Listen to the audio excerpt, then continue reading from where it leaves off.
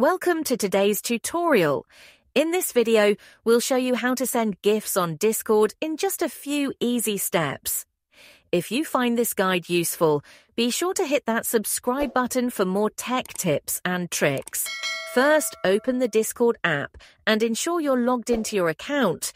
Next, navigate to the chat of the friend or the server channel where you want to send the GIF. At the bottom of the screen, tap on the message box to bring up your keyboard. On the left side of the message box, you'll see a smiley face icon. This is where you access emojis and other features. Tap on it to reveal more options. Among these options, you'll find the GIF button. Tap it to explore a wide selection of animated images. You'll see various categories available, each filled with GIFs to match the tone of your conversation.